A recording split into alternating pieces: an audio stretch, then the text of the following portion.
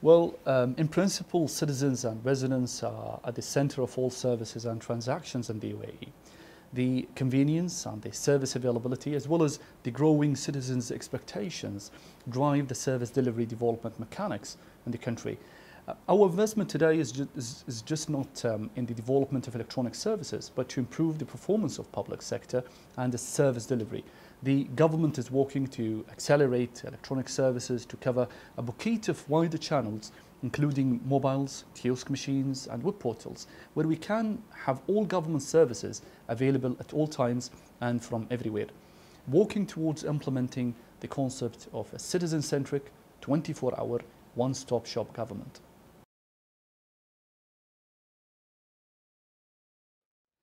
Electronic services are part of a national cohesive effort in implementing our e-strategy. We have entities, both at federal and local levels, that are tasked with bringing in the desired transformation. Each of them provides service aggregation for the respective government departments.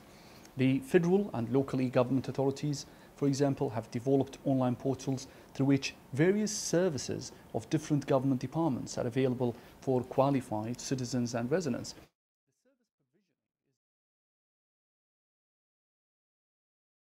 The service provisioning is done using national identity as a key identifier, for example.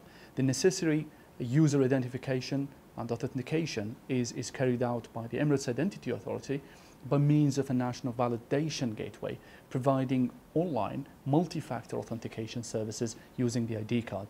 The national validation gateway infrastructure provides identification, authentication services not only to government departments, but also to other service providers in private sector, like financial institutions, banks, health providers, and so on.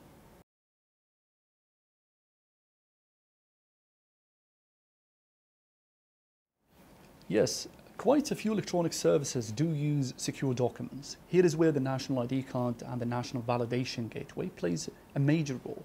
The national ID card is provided with 2 digital certificates issued by the advanced technologies we employ, such as the public key infrastructure set up for this purpose.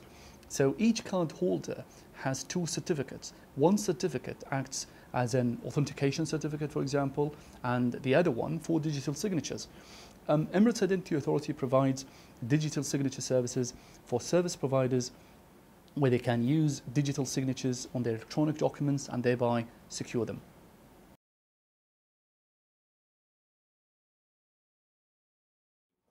Well, all government services today are linked to the smart ID card. Indeed, the UAE is one of the leading countries in the world, providing an extraordinary number of services on e-channels for its population. Soon you will see all government services are also available through mobile phones and smart devices. The concept of simplification, accessibility and availability are the core drivers for such transformation of services. The ability to transact is vastly enhanced by the national ID card and the validation gateway that we have set up in the UAE. The validation gateway accords identification, authentication and digital signature services for remote transactions. The validation gateway will confirm, for example, the genuinity, the authenticity of the card, of the transaction and of the card holder as well. This is the key enabler for the electronic smart card transformation.